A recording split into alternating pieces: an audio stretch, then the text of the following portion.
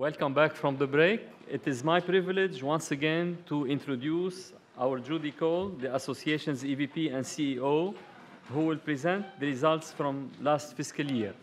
After Judy speaks, I will share the Alumni Association's Board of Directors roadmap for the year to come. Judy and I will present, and then we will take your questions. Judy, the floor is yours, please.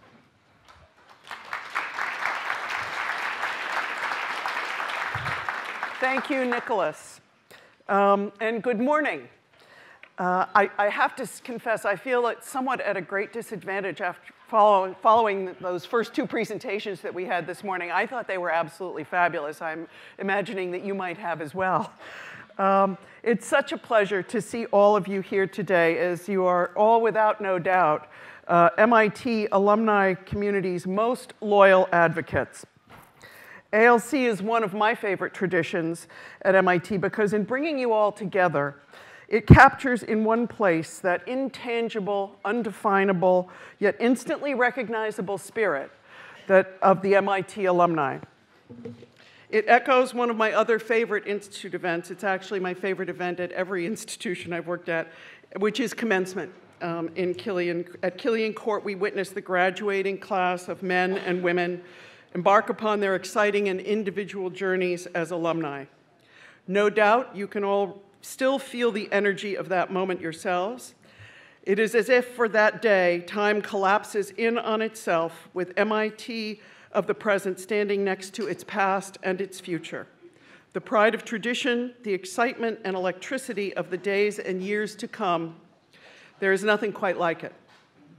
We in the Alumni Association understand that it is our charge to serve as stewards of these meaningful milestones, like commencement and of those profound relationships you all share with one another and with MIT. And we are so grateful to have our dedicated board of directors and our volunteer leaders, like all of you, as partners in this important mission. That collaboration led to a wonderful 2016, filled with so many high points. Perhaps the best way to begin is to share that story with you by illustrating it by the numbers. Let's start with 134,344. As of June 30, that is the number of living MIT alumni.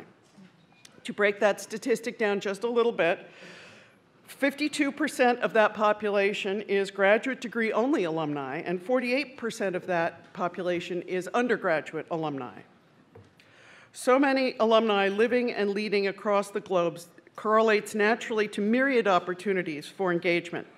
To that end, the Alumni Association hosted more than 1,360 events last year, and they were attended by more than 51,000 individuals. This represented a 5% increase over FY 2015.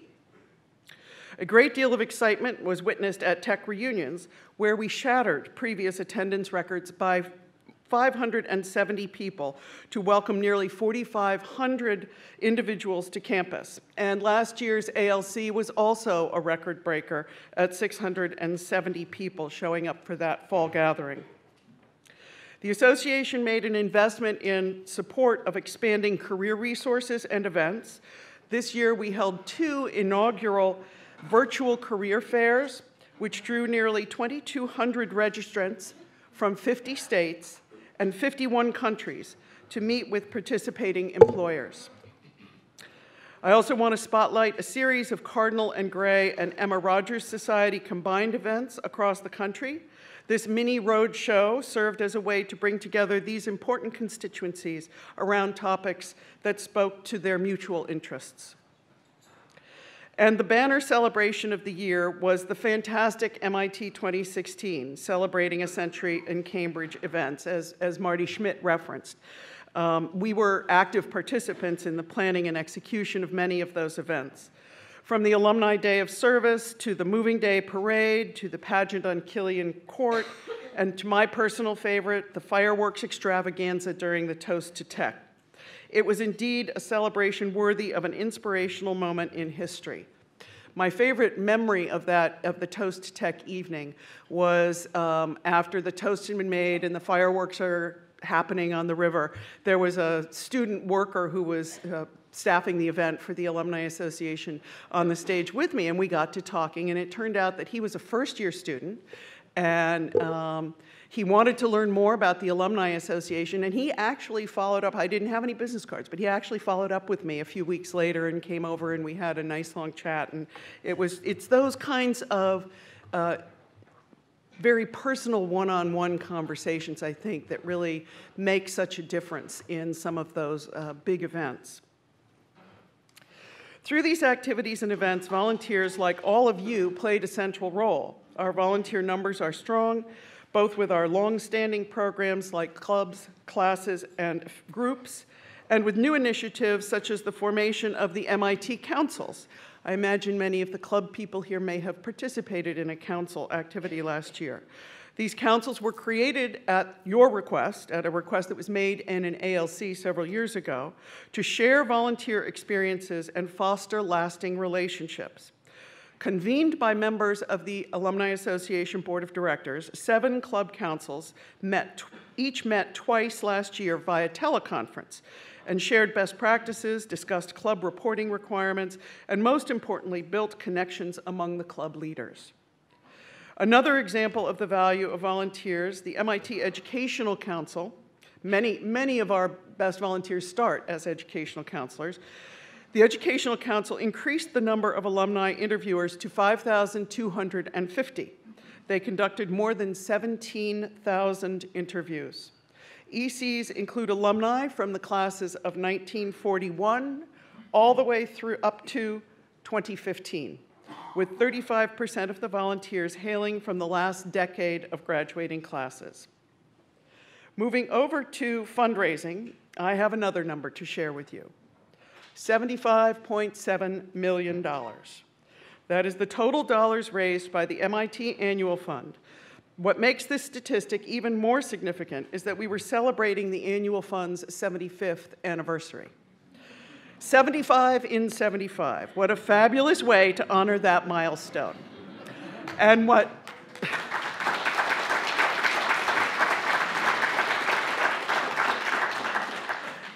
some members of the Annual Fund Goals Committee will recall, that was actually our secret goal when we were setting the goals for the fund for the year. We thought that would be kind of cool, but nobody was confident enough that we would actually achieve it to want to put it in writing. So we made the original goal was 70, well, the original goal was a little bit less, but then it was 72.5, and we exceeded that by $3.1 million. So that was really quite exciting. There was a lot of celebration after June 30 or early July. We can surely thank the nearly 44,700 alumni, student, parent, and friend donors who made this fundraising achievement and a 9% increase over FY 2015 a reality. I also want to thank all of you who made peer-to-peer solicitations and encouraged your classmates and friends to give back to their alma mater. That makes all the difference. I want to give a special nod to the Sloan School volunteers who led an initiative to gain more than 5,000 donors and reach a higher than ever participation rate. The MIT Sloan Global Giving Challenge exceeded the goal of 27% participation, with more than 5,400 Sloanies coming together to reach 29% participation and raise $4.6 million, including an extra $500,000 from their volunteer executive board chairs. Congratulations to the Sloan volunteers in this audience. Many of our donors chose to contribute through our newly launched MIT Giving website, which was a major collaborative effort for many teams across advancement, but one that will have substantial impact on our fundraising efforts going forward, which will be very important during our campaign, our public phase of our campaign. To give you a sense of volume produced by all of these efforts collectively, in 2016, we completed more than 160,000 gift entries and record updates. This is also a record high number of transactions for the Office of Records. Back to the figures and to a simple number one. That was the ranking of the MIT Alumni Association's Facebook and Twitter presences among all of our Ivy Plus peer schools in terms of the proportion of our alumni who are engaging with MIT on social media. Related to that, the association's Slice of MIT blog recorded almost 600,000 unique views, a nearly 20% increase from FY15. Last year also saw the onboarding, development, and rollout of a number of new applications for mobile-based event information, text-enabled giving, and behaviorally curated MIT news content. Encouraged by our board, we are pleased to announce a new platform for peer-to-peer interactions. You'll find it at, it's called Switchboard. You'll find it at switchboard.mit.edu, and here you will be able to ask for what you need and offer up what you can share. Things like advice, jobs, internships, rides, services, and more. The platform has relied on many of you as early adopters, and now we are ready for you to share information about the new platform with your peers. All of these wonderful figures added up to one big, tremendous 2016. And for all that each of you did to make it a year to remember, we in the Alumni Association offer you an equally tremendous thank you. Now that we have covered looking back, it is time for us to turn our focus ahead to our plans for making 2017 even greater. I would like to turn the podium over to the President of the Alumni Association, Nicolas Chammas.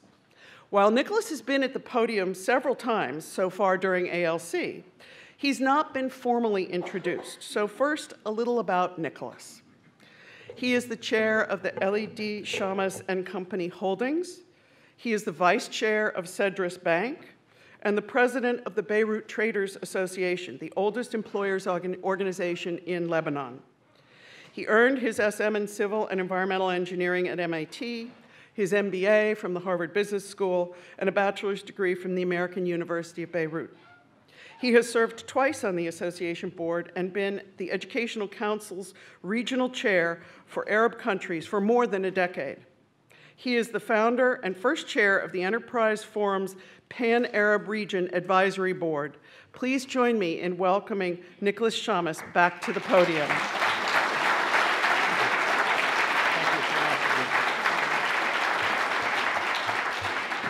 I really have to apologize in advance for my lengthy remarks, but there is so much going on at the association. So, Judy, thank you very much for providing us with that snapshot of the terrific successes of last year. As your AA board president, I am delighted to be working with all of you to ensure that we build upon this momentum to even greater effect and success this year. I will be providing you with a roadmap detailing how we intend to reach the next level of growth during FY17. But before we drill down into this, I would like to just take a moment and share with you how thrilled and humbled I am to be your president today. As with all of you, this institution and its great community of alumni, faculty, students, friends, leaders, staff, innovators, and dreamers, we all had a game-changing impact on our lives. It is my profound privilege to have served as a volunteer, as Judy just said, in service to the Institute for 3 decades. I am sure that you, like me, take immense pride in knowing that in our roles we have been able to act as connectors, bringing our fellow alumni together around these commonalities and perspectives, or that you are proud to serve as ambassadors of that spirit to those beyond our internal community in the fields in which we practice. I have said before that my MIT experience is a gift that never stops giving.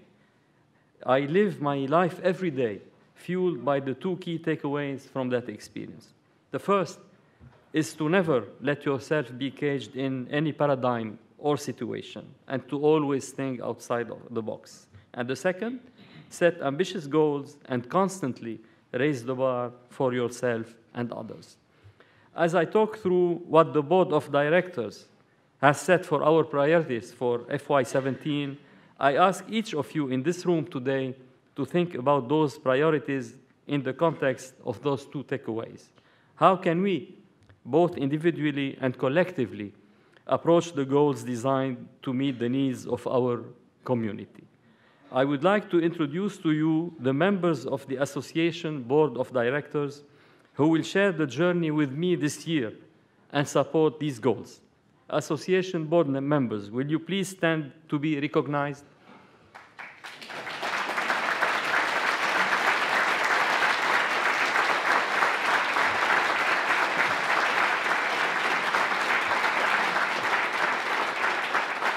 Well, I see that more than half my board has almost vanished. They are overworked and underrested. We will refer them to Professor Picard later on. I, in particular, would like to acknowledge the board's president-select, Juana Park.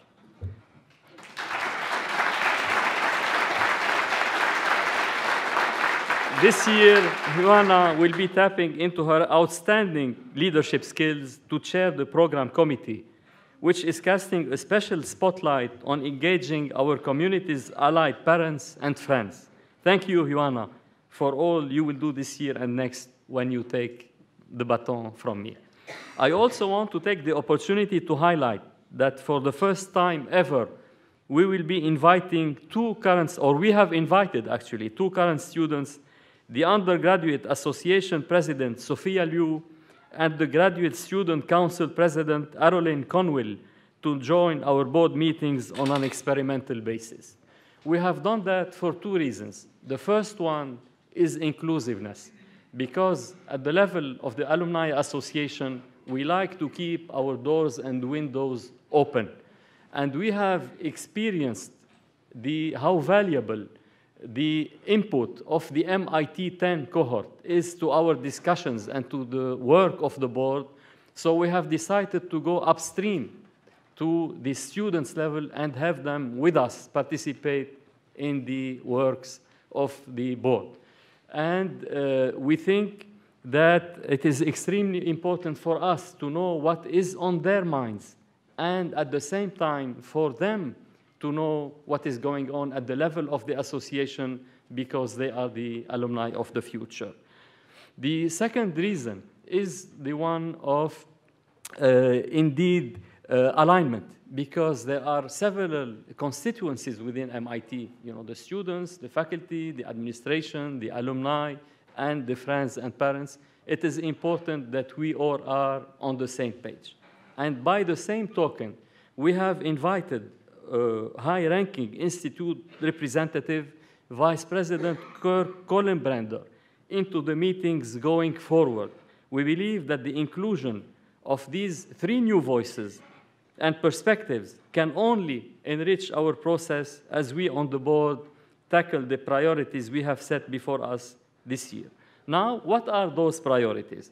The first charge we have put forth is one that addresses a significant portion of our alumni population, whom perhaps have not been engaged as deliberately in the past. How do we increase graduate student and graduate alumni participation in MIT and MIT Alumni Association programming? Here's the thing.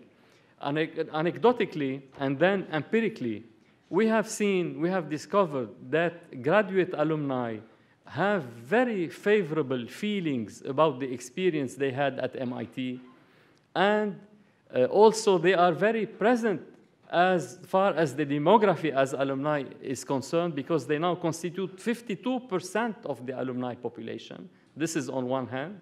On the other hand, they are much less engaged than undergraduate alumni. So we wanted to understand why we had this gap.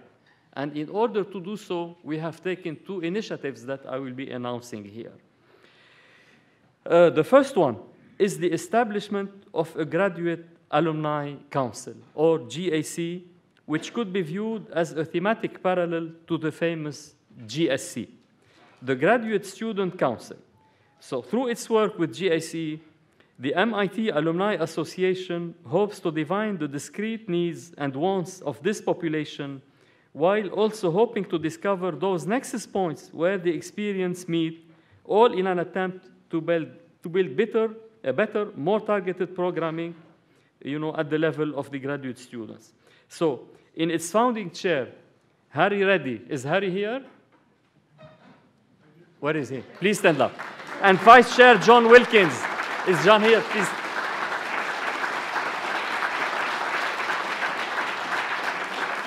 we have found two dedicated, enthusiastic alumni to lead this important work. So we greatly count on you, Harry and John. The second related priority will run simultaneously, but in support of GAC, and that is a one-year graduate alumni working group to study the graduate student experience, really from the cellar to the attic, so that we know exactly what is going on. And this effort will be led by one of our most seasoned volunteers, Mr. Steve Baker. Steve?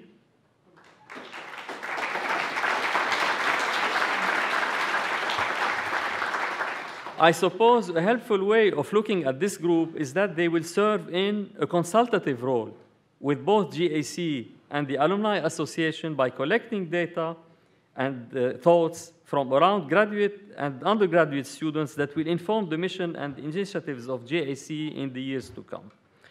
So it is our hope that through these graduate alumni and student-focused priorities, we are able to understand this large, diverse constituency a little better and create for them that programs that speak to them authentically. As you may imagine, having this information is not only germane to our mission, but also to the work of the Institute. Our next priority should also go far in terms of reintroducing the MIT experience into the lives of both graduate and undergraduate alumni by meeting them where they live, so to speak.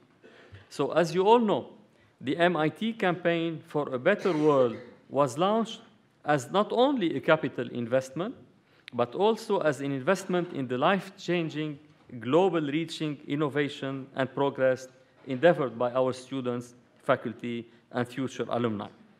With a goal as ambitious as to create a better world, and at $5 billion, a campaign goal nearly as ambitious, MIT will be traveling around the world over the next 2 years to showcase just what we have done and what we are going to do to make a better world a reality.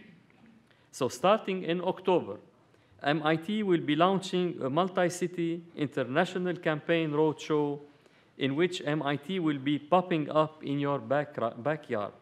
The roadshow will move from New York to San Francisco to Hong Kong in the fall semester, then in the spring in London and Israel, before returning back to the States in Southern California, then on to Mexico City, and ending this year in Washington, D.C. And this is just in year one. As the Better World message circles the globe, our alumni are obviously a critical part of that narrative. We provide, in essence, the substantiating proof of how the MIT community is ushering in this better world to which we aspire. The biggest way in which you can support the campaign roadshow, beyond contributing to the campaign itself, of course, is your attendance. And if you are unable to attend, we invite you to continue your roles as our community's greatest ambassadors by spreading the word to your classmates and fellow alumni who make their homes and living in one of the cities that we mentioned. If MIT comes to your city, we want to see there in the room a sea of brass rats lighting up the room like glinting beacons of someone. Thank you for the speechwriter. As I mentioned earlier, all of these priorities are serving as signposts for the board's roadmap this year. But just like our connections to our alma mater and to one another, there is no finite endpoint to our journey. There will be always more to go, new avenues to travel down, new groups to discover, and vistas of new connections within our alumni community. And so our last priority is to develop a long-range strategic plan for this board. We have to be looking not just at year-to-year goals, but rather at the grander landscape from the highest possible altitude. We want to be thinking about what our community will look like in 5, 10, even 20 years, and to map out commensurate, coherent objectives and goals that will support that growth. In other words, we need to be talking about the long-term game here. I am pleased to report that we are already off to a great start thanks to the efforts of board member Jennifer Yang. Is Jennifer here? She's not here. Okay.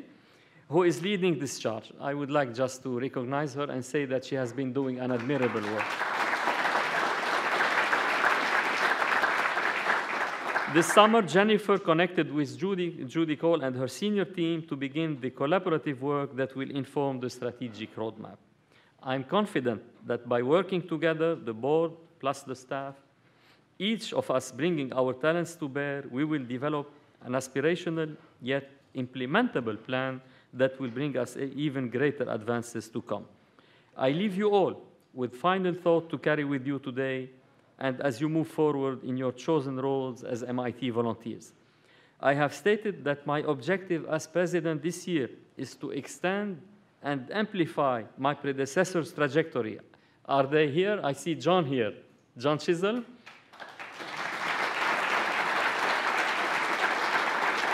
And Don Chobris, who is, I know, in St. Louis today. St. Louis, Don is the past president. I also would like to recognize him today.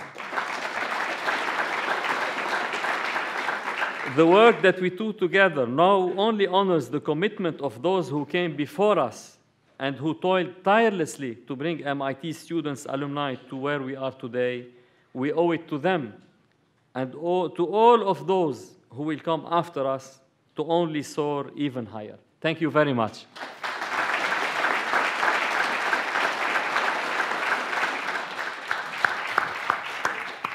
We will now take your questions.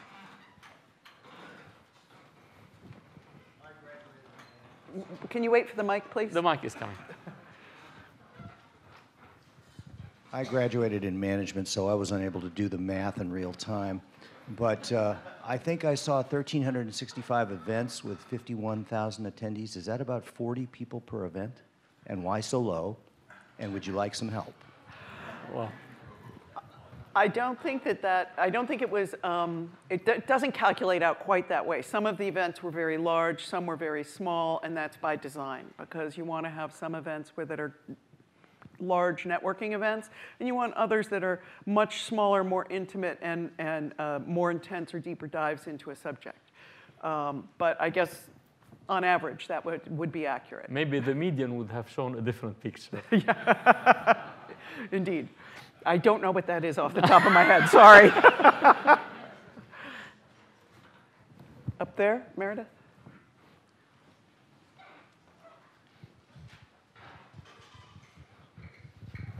Hi, thank you for updating us on sharing what activities have been developing.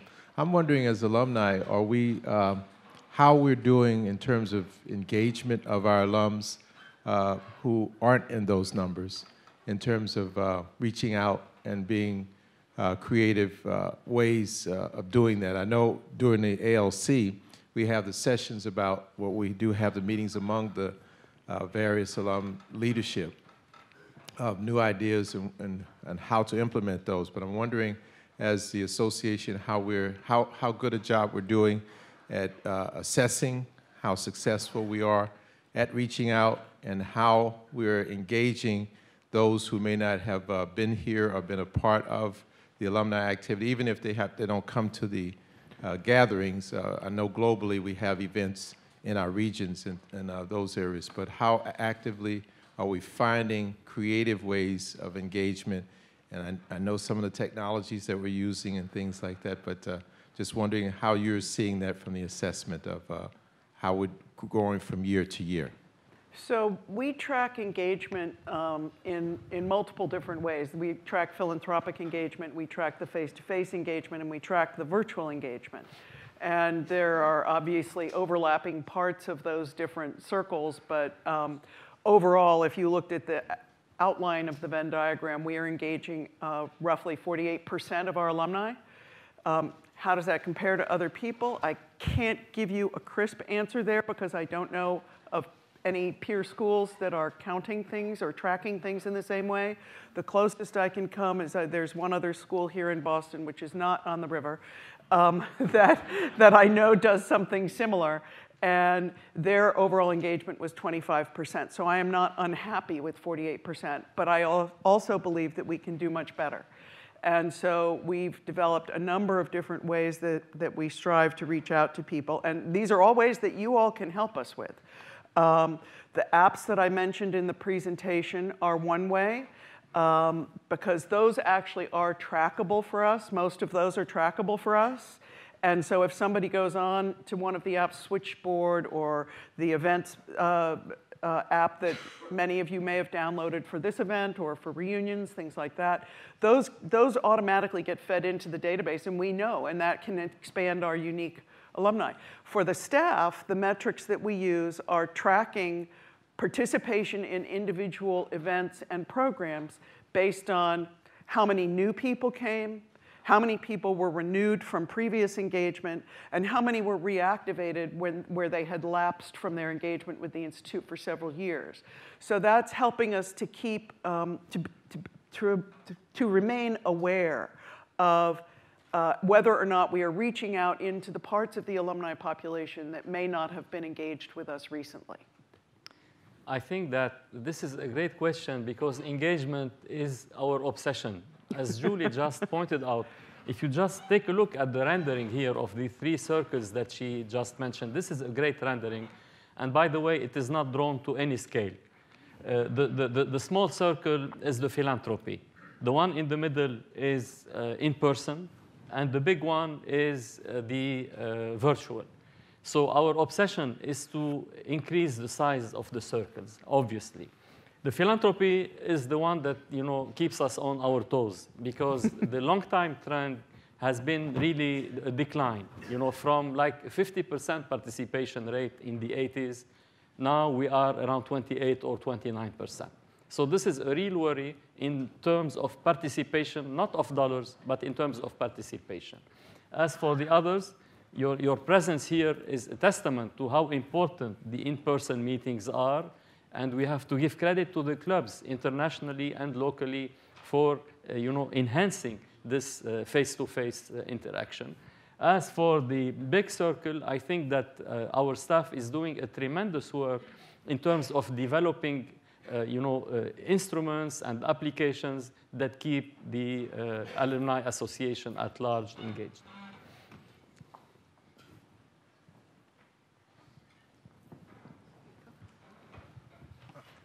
Do you have numbers on the current students and the students, say, the first 5 years out of graduation? It seems like for any organization, if you capture that group early, they continue throughout a lifetime, while those who might join much later are less likely to do so. And so it seems like one of your major efforts should be to ask the graduating class, and I'm almost certain you do, to make a pledge and join the association when they get their diploma. We do. We have a comprehensive student philanthropy program. We have an undergraduate campaign that begins and covers the freshmen, the first year, second, and third year students. And we also have an extremely successful senior gift campaign. This year, it set a new record, another record for the 11th year in a row, and it's now at 88.7% participation rate among the senior class. We also track quite actively, not the first 5 years, but actually we call it MIT 10, which is our undergraduate alumni in the first 10 years after they graduated. And they have a participation rate in philanthropy that hovers around 31%. And that is the envy of our Ivy peers. To move away a little bit from philanthropy, and in order to enhance the other forms of engagement, we have been thinking of onboarding, the future alumni as students, not even at T equals 0, but at T equal -1, in their local communities. This is extremely important, sir, because what interests us is not only philanthropy, but the sweet spot that is drawn and colored in red here. This is what the bull's eye for us. And early involvement is extremely important. And we have noticed that the cohort, what we call, between 11 and 25, this is the time, in one's life where when you are establishing yourself and so on. So they, get a little bit disinterested. This is where we have to redouble our efforts to keep them anchored to MIT. One other thing I should mention, because it's not only undergraduate students that we work with, we also have, we do not yet have the philanthropy programs for the graduate students, but last year we initiated a new program where we did once a month what we called a taste of dinner. So it'd be a taste of India, a taste of, you know, South America, a taste of wherever. And we had over 1,000 unique graduate students attend those events, and we were pleased with that, so of course we're sustaining it again, and it's open to the whole community. Some of them may have attended more than one, but other questions? Oh. Thank you for that interesting presentation. I have a question. What has been the experience to engage faraway clubs or overseas? There's something I call the inverse distance factor, meaning here in Cambridge, if you say someone, I went to MIT, they say, oh, cool. If you say that in Buenos Aires, or if you say that in Kathmandu, they would say, wow. So my question is, has there been any specific experience on reaching out to faraway places, clubs, and communities? So let me see if you're asking how are we reaching out to the faraway communities? Well, my travel schedule would tell that tale somewhat, and I think the president's travel schedule would as well. We tend to focus more on the larger concentrations of alumni, naturally, because you're going to be able to reach more people that way. But the president is on the road almost all the time. I'm on the road often, but not quite as much as he is. And there are many different areas where we're trying to reach out to them. The virtual programs are also a way of reaching those communities. So another program that I didn't mention earlier, we have 2 online programs. One is called Faculty Forum Online, and the other is called Faculty Forum Online Alumni Edition. Faculty Forum Online is where I or another member of the staff will interview a faculty member for 45 minutes during the lunch hour about their research and their work. And you have to register, but the alumni can ask questions, and then they're fed to me through a computer, and I ask the questions of the faculty member. That can be accessed from anywhere, even if there's no club there. And the Faculty Forum Online is an effort to engage our alumni who are academics at other institutions and invite them around a specific topic, or maybe it's a cross-disciplinary topic, to have a conversation among themselves. And again, the alumni can ask questions, and that has been, those have both been very successful programs, and they continue this year. You are making a very interesting point, because there seems to be, a disproportional or, relation. Most graduates, when they are here, they live off campus. And most undergrads or undergrads live on campus. The feelings are better for those who lived on campus, or off campus, I'm sorry.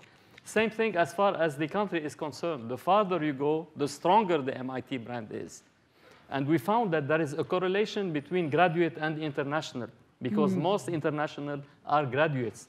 And this is one of the hypotheses that the group of Steve is testing for the years to come, how to try to improve this.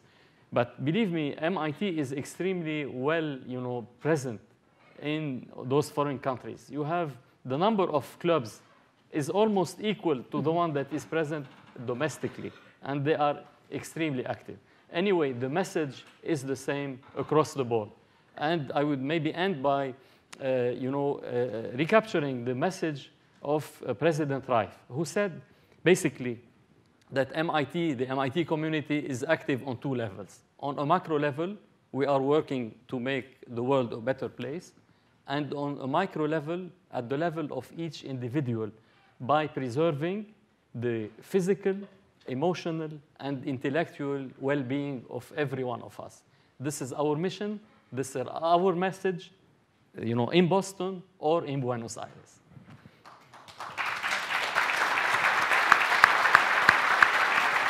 Thank you very much. Oh, we're done.